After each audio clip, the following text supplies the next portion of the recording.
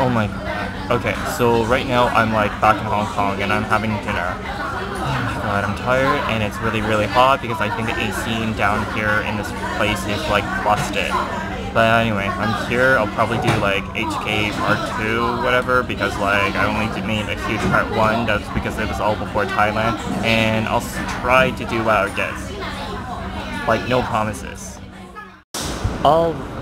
Alright, I have like 4 days left in HK, so I'm going to try to make the best out of it. So for right now, I am planning on having lunch at this restaurant. Hold on. Called Kitchen 1 Cafe. I've been there before. It's pretty good though, and I can't wait to try out some of the food because like they sell like a lot of, well, how do I say this? HK cafe food. And basically it's about westernized food like pasta and sometimes like omelets with some Chinese food, like omelet with rice. That's the best way I can explain it though, but I'm going to be exploring some parts of Hong Kong as well. Stick around. Okay, this is going to be a big problem. They have so much stuff to choose from that you don't even know what to choose. And this is just the first side of it. Here's the back side. Not to mention, you can also order a drink and soup as well with this. This place is pretty amazing and it's pretty famous. Check it out. Oh, right. Okay, so this is my irresistible, delicious, beautiful, mouth-watering pasta dish that I've ordered with the egg yolk running down from the top like lava. Oh my god, this is so good. I can't got to eat. Okay, that was my lunch. Oh, I'm still kind of hungry surprisingly, but I think I want to eat a crepe or cream puff later. But anyway, right now I'm just doing some shopping, and which is pretty convenient since I'm in a place called Newtown. And this place, you can actually buy really cool stuff around here. So let's see. So this would be something like what Newtown would have. It's pretty convenient, and upstairs they would have like things like cute photoshops and also cool anime stuff as well. I just got off the MTR and right now I'm at Landlord Street. So far, it's a shopping mall that's connected to a subway, which you don't have to walk outside. And basically, I'm pretty thirsty, so I just walked in and got this Japanese legendary tea, green tea version. And let's see what it's like. Anyway, bottoms up.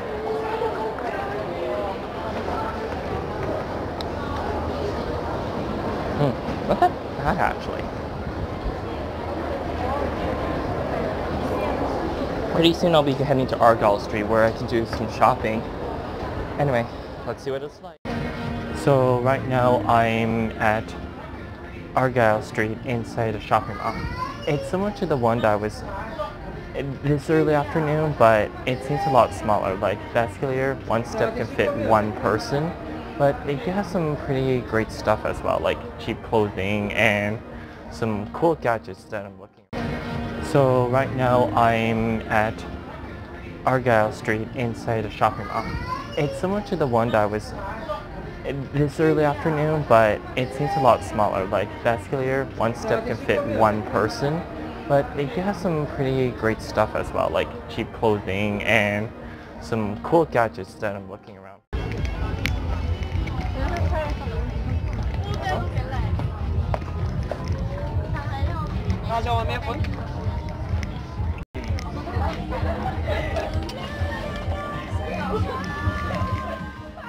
Okay, this is the street market and Argyle Street, Mongkok, Hong Kong, and they have so many cool stalls and vendors that you can check out. There's like 1,000 of them. This is one of them, but there is another one, but I'm kind of tired and too lazy to go there. So let's check it out. Go ahead, okay?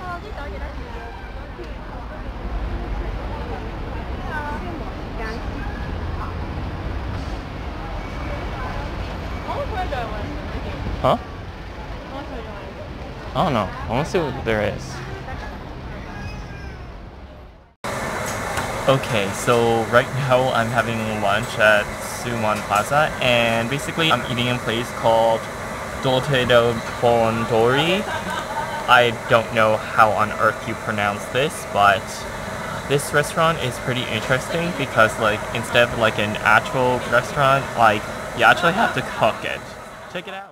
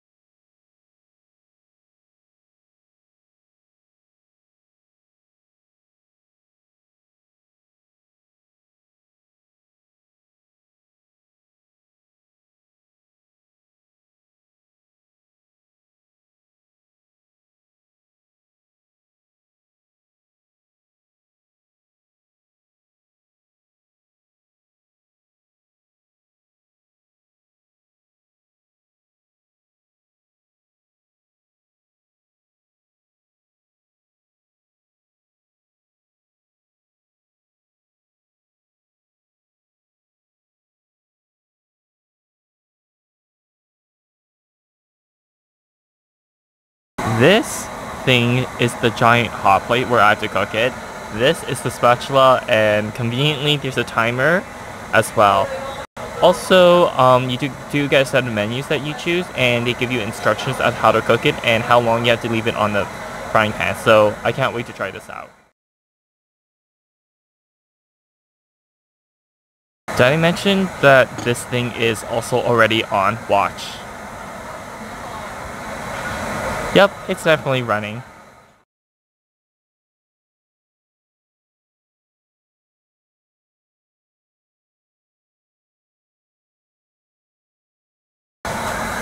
Okay, so at this point, we also reflip this again.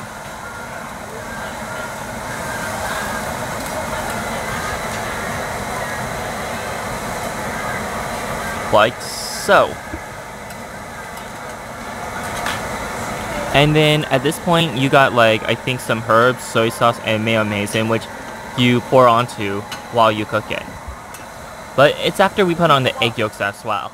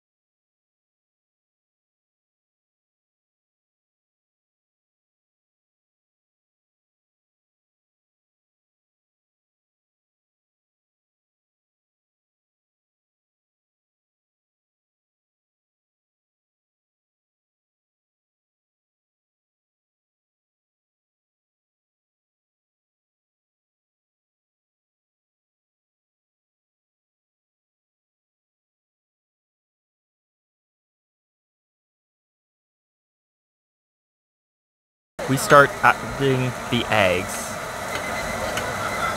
Oh, and conveniently, the timer just like went off.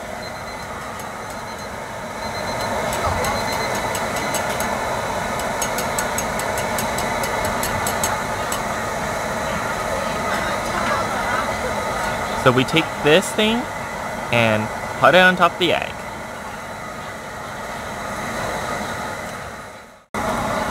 So this is it, my okonomiyaki. Well, okonomiyaki with noodles. Whoa, check out the steam.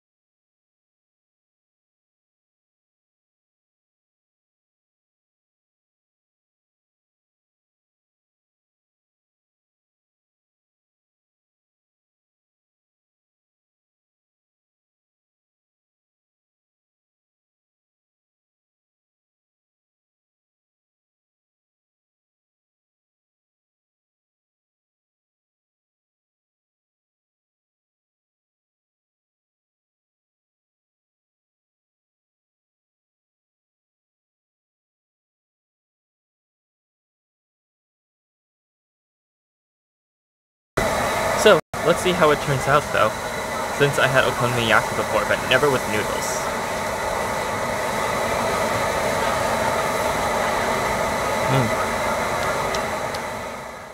Okay, this is the second part I've ordered.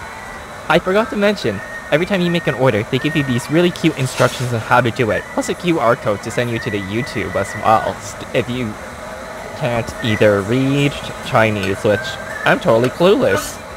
Anyway, so we just basically clear off the pan and then like start doing almost a similar thing, but instead of like that salad roll, it's going to be like watery, floury. At this part right now, we're basically putting this mixture batter pancake thing in to the stove and let it cook up.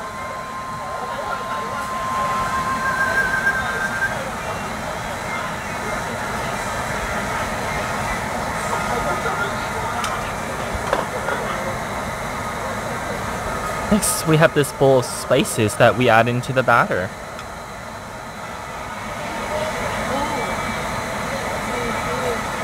I have no idea what this is, but judging from what I'm looking at it, it's probably... Okay, so far we just added this giant more stuff such as cabbages and I think slices of meat, not sure what it is. And then this is going to get flipped over again. Watch.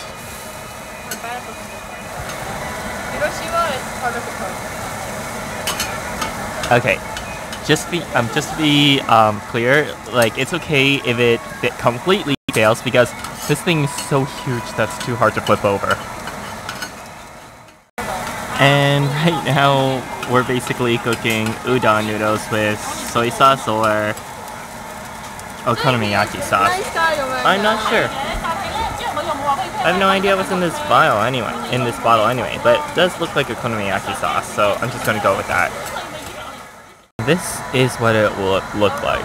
Just think of it as like one enormous circular sandwich with noodles in the middle. So, this is the second okonomiyaki. It's a little bit similar to the first one, but first one didn't have like the pancake batter. So that was my lunch. Okonomiyaki, self-cooking it. Very, very cool. very awesome, and definitely wish they would have this in Canada as well. Anyway, let's see what else is up.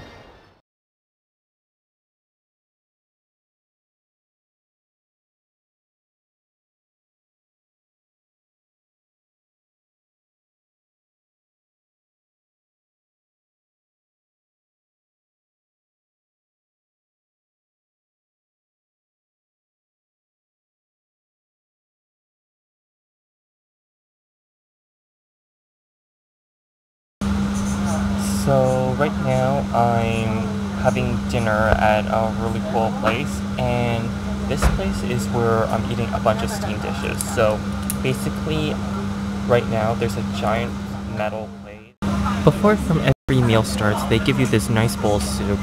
Careful, the lid is really hot. I had some difficulties trying to take it out, but it's pretty good soup with like I think some meat and this is where things starts to fire up. You got this controller in which basically the steam is basically getting out and just looking out for it, watching the steam.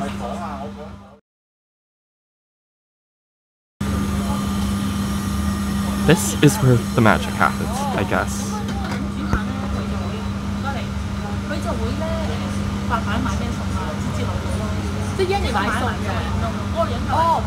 This huge glass thing is something with this thing is like every time you come to this kind of restaurant, there's a timer on it, and just check out how it's been elapsing. It's already turning red, the lobster gloss.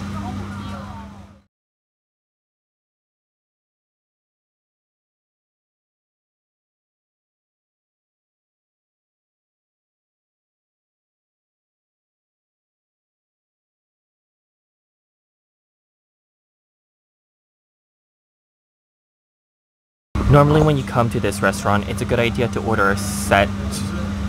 So basically this is like my set. I have no idea what's in each and of these, but it's part of what. So that was dinner tonight. There were several other dishes, yeah, but I know I should have taken a report, but it'll be just too hard to explain and too long to explain as well. Not to mention that was supposed to be a part like what this is about and what it does. It's pretty good. You get full pretty easy, to be honest, even if the portions are small.